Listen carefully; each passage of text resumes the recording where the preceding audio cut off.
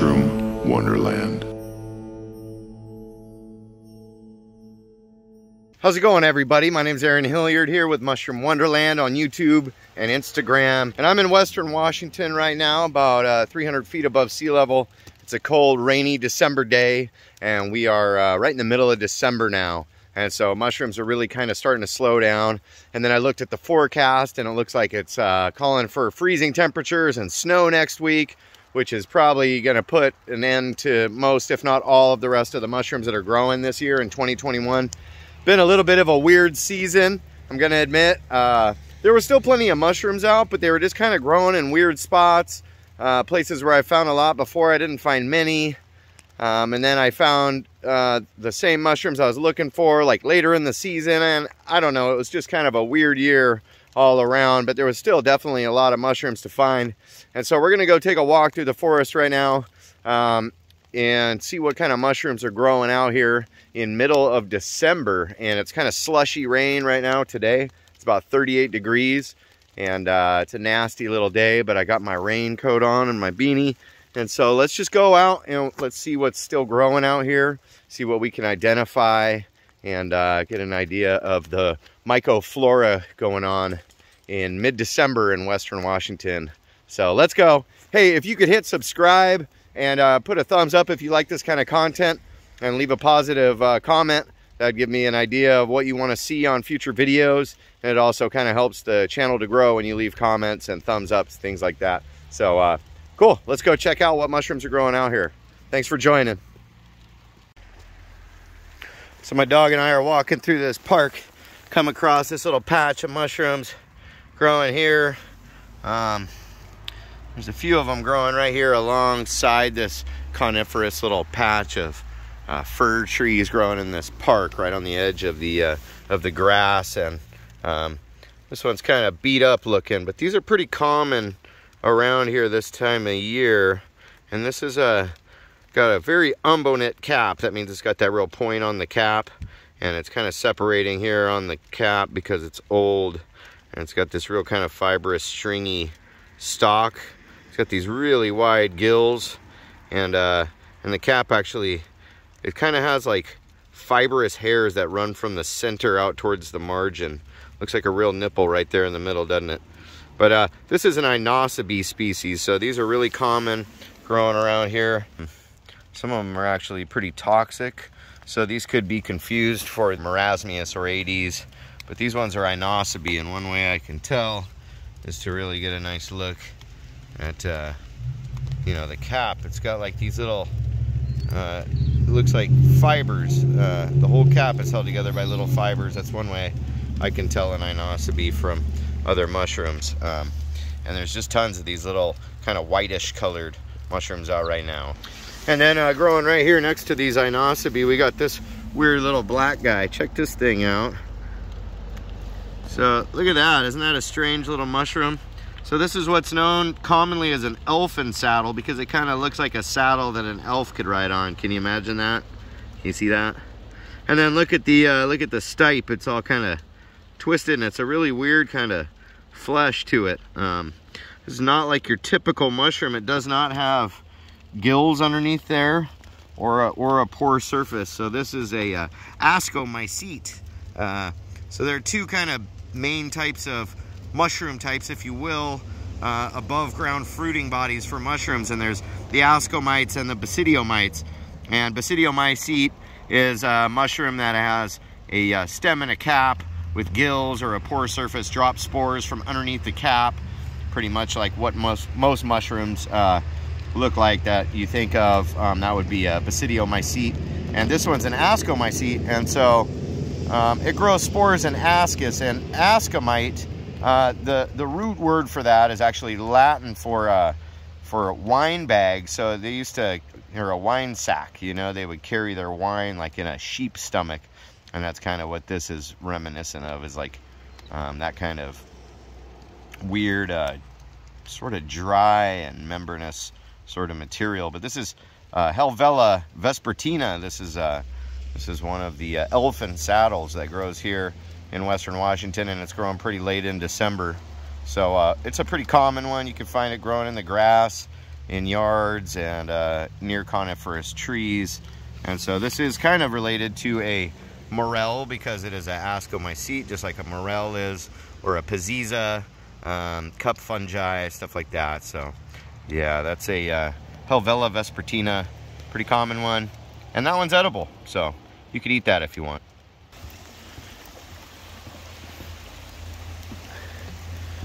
It's very wet out here.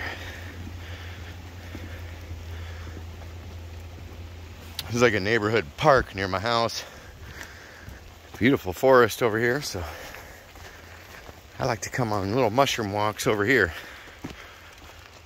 This is a perfect perfect habitat for ectomycorrhizal mushrooms here in the Northwest.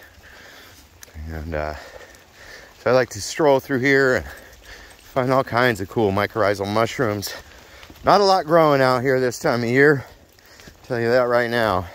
Most of the mushrooms have fruited and have just gone away.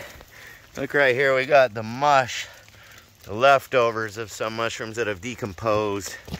And I'm betting those are a Pluteus species that were growing there, and they're just totally mushed. So most of these mushrooms, they like to fruit right around October when it's around 55 degrees or so and real wet.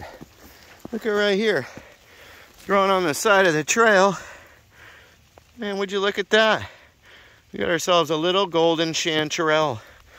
Cantharellus formosus growing right here, December 15th in Western Washington, just peeking its head out of the moss. And this one isn't mush at all. This is a perfect specimen. Yeah, so this is the Pacific golden chanterelle, or Cantharellus formosus. A lot of people love this mushroom to eat. Really good edible mycorrhizal mushroom. See my dog, he smells more of them. Nah, I'm just kidding. He thinks he smells a piece of pizza in there or something. But yeah, a lot of you looking for golden chanterelles. My wife loves them. All my family love them. They kind of give me a stomach ache. But I'm actually really pretty astonished to see this out here in the middle of dark and dreary and cold December, looking so fresh and young, popping out of the moss like that. So that's pretty cool. So there's hope. If you want to go find some golden chanterelles, there's hope for you yet. We're going to kick some of those spores if we can, and we're going to keep on moving. So that was pretty neat. Pretty neat little find, Gunnar. Good job, boy. Kind of surprising to see chanterelles doing that well this late in the season. Oh, look on this log. Of course, this mushroom's going to be growing. This one basically grows all year round. This is like an evergreen of mushrooms, you know. It just keeps on growing, and it could grow for decades. This is Fomitopsis Mounceae. This is the common red-belted conk. It used to be called Fomitopsis pinicola, but it had recently been classified. That's a European taxonomy, and this one here in the western part of the United States is now called Fomitopsis Mounceae. You see these little blobs growing on logs all the time. They got a white pore surface. This is called a polypore. That's the type of mushroom it is, and it's just as hard as tree bark, you know. And some people claim these are medicinal, so you could pluck these off of the logs and make tea out of them if you want. I'm gonna pass. These are also probably the most common fungus out here in the Pacific Northwest that's visible, you know. It's like the most common mushroom, if you will, that you'll see on trees and stumps all times of the year. So these will have snow on them, and they just keep on growing. And this white edge is the belt, and this part can often be red, so it gets the name the red-belted conk, even though this one's pretty dark and you don't see much red on it. That's exactly what it is. Fomitopsis Mounceae. Come on, let's go, boy. We got something down here. What do we got here? Growing on this dead twig, man. I've seen these growing all year long. And this one's always growing on a dead stick, and they were one of the first to come out this season and still one of the last to be out here. We're gonna pick this guy. Look at that stem. It's like totally black. That's why its common name, shared with a few other mushrooms, is called the black-footed polypore. This is Picepes badius, or the black-footed polypore, and it's always growing off of a stick. Really vase-shaped and very woody. It's a polypore, so it's related to that Fomitopsis Mounceae we were looking at. And you probably wouldn't want to eat something like that. It'd be like chewing on a piece of bark or a stick. but kind of a pretty addition to the forest. And so it is it emits its spores from underneath here on this pore surface underneath. And then look how dark that stem on that is, or the stipe. And so they call that a blackfoot, or the black-footed polypore, growing here with another little relative. So here we just help to spread some spores out into the woods. This guy was totally mature and was just going to decompose from here anyways. And as I'm looking at these Pisepes badius, I look right here on this log, and what do we have here? This one's kind of a cool one. Some people are real into that. And man, I'm really sorry about this lighting. I should probably turn the light on the camera. Hold on, I'm going to do that real quick. Okay, I think that's a little bit better, but look at this guy. Oh man, that is some jelly, nasty looking stuff, right?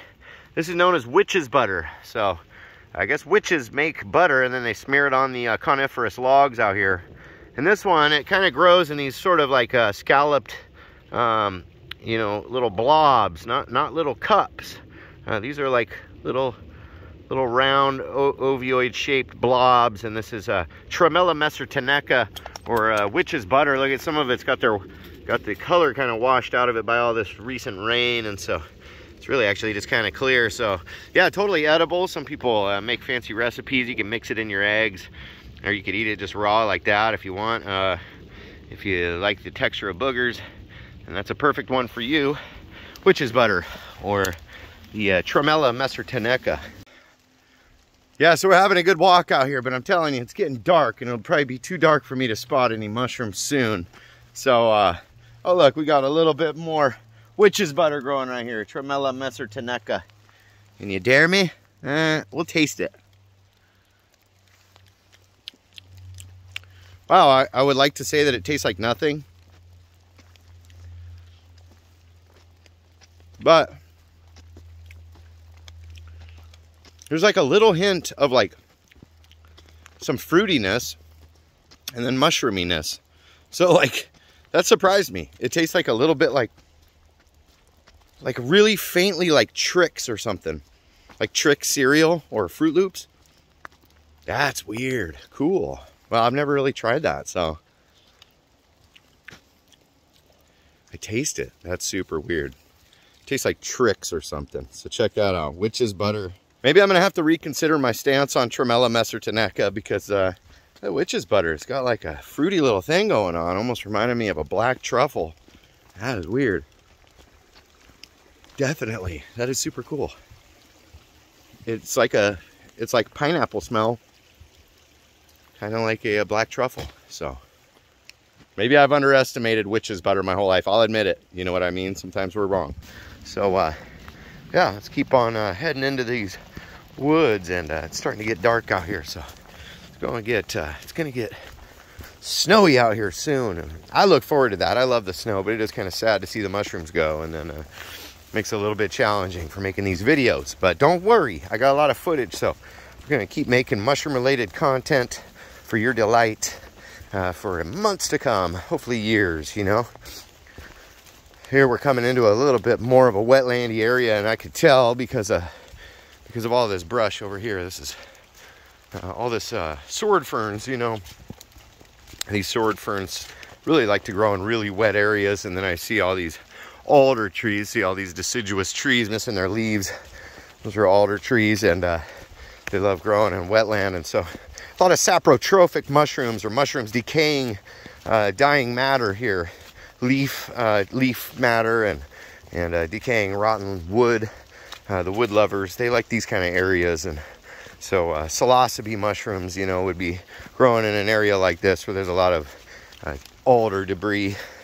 But it's a little bit rare to be finding them out in the woodland like this, save for a couple of species here in the Northwest. But I have found psilocybe cyanescens just growing wild in the grass underneath some alder trees before, so it's not completely out of the realm of possibility. So here we go. We've come across a bigger mushroom growing here in the forest. Finally, it's just a lot of those inosebes. So this one's pretty mature. We're gonna have to flip it over, see what we got here. I can already tell you what it is just by the way that stem broke. See how clean that stem broke off? This is a Russula. This is in the genus Russula, and this is one of the brown Russulas that grow here in the Northwest. Kind of more rare one, but I see them grow back in the same spot every year because this too is a mycorrhizal mushroom. So the Russula, brown Russula, yeah. Oh, look at right here. We got kind of a cool one growing right here, trail side. And look at this right here, mid-December. Really stout little guy. See, can we look underneath? Let's see. Let's turn that on. Oh, beautiful. Look at that red stem on there. Beautiful, dark cap.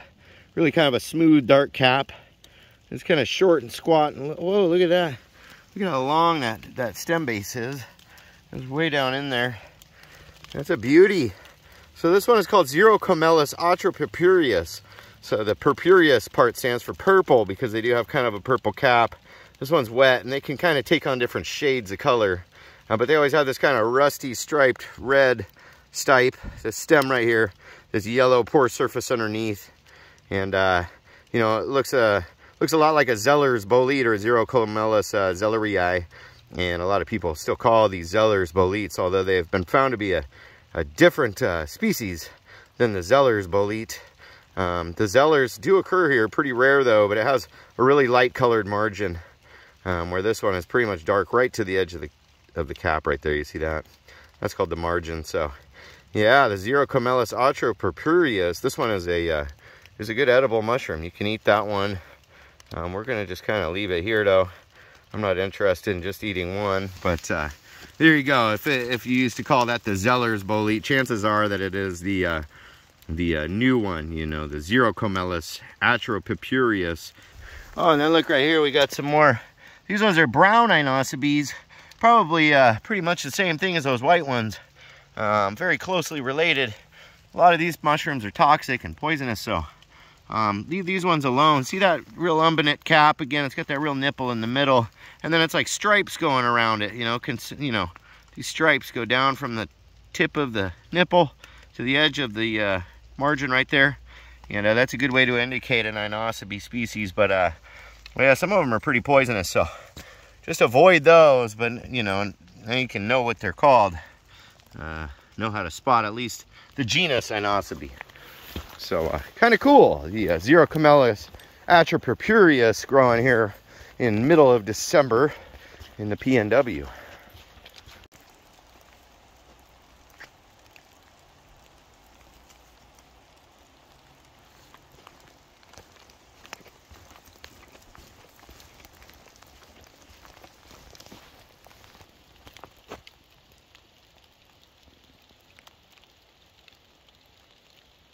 So check out this guy that's growing here, and I seen it a while ago, and it seems to have fallen over. But this was a pretty mushroom. This was a Craterellus violaceus. So the violet court or the purple court. Look how fuzzy the cap is. It's just soaked right now. You can't really see, but I mean, this is like hair on here. You know, I get these really orange spores, but it's all but black now. You know, this thing's just it's just died. It's dead now. Come on, wake up. Wake up. Nope. It's done. But I'm sure it got its spores out. And this is a very photogenic, beautiful mushroom. I actually took a beautiful picture of this mushroom about 3 weeks ago. So, I don't know, this has been here for at least a month. But it's finally, it's going back to the earth. So there you go. Craterellus violaceus. Yeah, so these right here, common mycorrhizal mushroom here in the Pacific Northwest. Mycorrhizal means that it's growing with some of these conifer trees, like this big huge fir tree growing right here.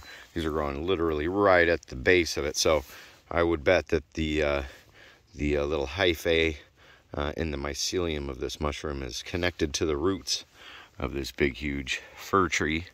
And this is known as the Russula brevipes, or the short-footed Russula. Some people say Russula, some people say Russula, whatever you want to say. I used to say Russula, but then I met a bunch of people that would always call it Russula, so that kind of stuck, even though it sounds like the very Americanized version of Russula. I guess the guy who named these actually calls them Russula, which I have a hard time saying that, but yeah, this one's a pretty boring mushroom. David Aurora calls it the most boring mushroom in the forest in the book Mushrooms Demystified. And So there's just not a lot of outstanding characteristics. It's really kind of funnel shaped, but it is big. It's big, hardy mushrooms. They often grow in big troops, and they just have these white gills, kind of stop in the same place on the stipe. It's got one of these real brittle stipes. So in Europe, they call these the brittle gill. You see how that breaks straight across? So russellas are brittle gill mushrooms because they're brittle like that. They break just like styrofoam or something. They don't string off or bend. And yeah, when this one gets parasitized by a certain parasitic fungi known as Hypomyces lactiflorum, it becomes the russella. It becomes a lobster mushroom. And so lobster mushrooms sell in the market, very popular wild edible around here in the PNW. But this really common, huge toadstool here in the Pacific Northwest is just known as the Russella brevipes. Very, very common. Some people mistake them for matsutake, which isn't a big deal because these are edible. And I look down here on this log, and would you look right here? And what we have here is a pretty popular wild edible mushroom here in the Northwest. Look, it's got this kind of dimpled cap. It's sort of darker right in the disc. That's the center of the cap. This margin gets pretty thin, and it's a little bit ruffly. Right here, there's another one trying to grow right there. But these do like growing on the deadwood, and they are mycorrhizal. So this, I'm going to try to get it off of here so you can see the whole stem base. But this mushroom is known as the Winter Chanterelle, or the yellowfoot chanterelle. This one's not showing the most yellow of feet. And this is a great edible mushroom. It's actually not even related to the Golden Chanterelle. This is a completely different genus. This is Craterellus tubaeformis. We've got a bunch more of the Craterellus tubaeformis, the Winter Chanterelle, or the golden foot, or the yellowfoot chanterelle. So you see how yellow that foot looks down here, very bright colored. And these are pretty gold and kind of funnel shaped. So we got quite a few of them growing in this little patch. I'm definitely taking these because I do think they're really good. And these are an exciting, fun, edible, late season mushroom here in the PNW.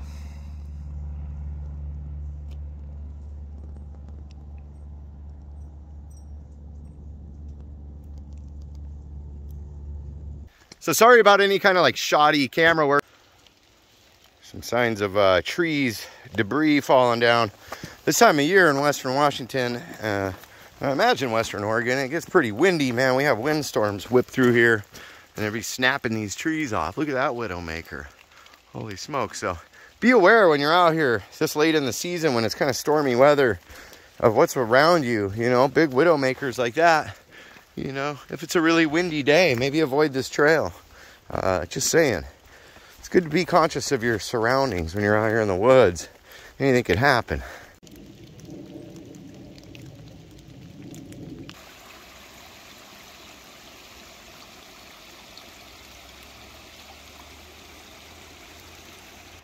Oh, look right here as we're heading up out of the woods. These ones are another common, really common. Whoa, there's like a peach pit right there. That's not native. Pretty sure that's not native, but oh yeah, see this? It's got sort of a violet hue underneath the bottom of it, and kind of this tan color on the cap. And these ones I've shown in a couple other videos, and these are another late season mushroom. You see these growing pretty late in the season. I got that really wavy edge on the cap there on the margin. These ones are all dirty, covered in sand and whatnot. It's just been pouring rain, so it's splashing dirt up underneath onto them. But yeah, this is called the Lacaria lacata. This could be Lacaria bicolor. Either way, it's in the genus Lacaria. And these are an edible mushroom. And let me clarify that. These are edible. So you could eat these, and I've even heard that the caps taste a bit like the grocery store button mushroom, the Agaricus bisporus. So Lacaria lacata, or Lacaria bicolor, another common late season mushroom here in the PNW, mid-December. What you doing, boy? Get all stinky all wet and stinky to go in the car. Cool. In the truck, I guess, but still, he stinks when he's wet, man. I don't know what to do about that. Look at how beautiful it is out here. You just gotta appreciate the outdoors, man. This is part of why I got into mushroom hunting, because it gave me a good excuse to be out here in the beautiful outdoors. Isn't this a beautiful area, man? Look at this. This is a beaver pond, you know. In a different video, I called it a beaver swamp, and somebody laughed about that. And it's kind of funny. Beaver swamp. But it's beautiful, man. I can't wait for snow to be covering all these trees. It's so quiet and serene out here. This is a great oyster mushroom spot, by the way. These alders that are growing up out of the water line's not that high, you know, in late summer and in fall. So you can find a lot of oyster mushrooms growing on these trees, on the dead snags and stuff. Pleurotus species. Easy one to head out in search of because they grow like crazy around here. All right, buddy. All right, hey guys, I had a lot of fun walking out in the woods with you today, seeing what kind of mushrooms are growing out here in the middle of December, Western Washington. This beautiful, cold, rainy, 38-degree, slushy rain kind of day. It's me and my dog doing our thing. Probably one of our last times foraging out here in the woods. So if you're new to Mushroom Wonderland, hit subscribe, man, because whenever there's mushrooms growing, I'm making a video about them. And next spring, we're going to be talking morels again and all those cool spring mushrooms that are pretty different from the ones that you're finding right now. And I've got a lot of videos on deck to be releasing all through the winter. So if you got the mushroom fever, go ahead, hit that subscribe button. And I appreciate you joining. So thanks a lot and take care. We'll see you next week. Later.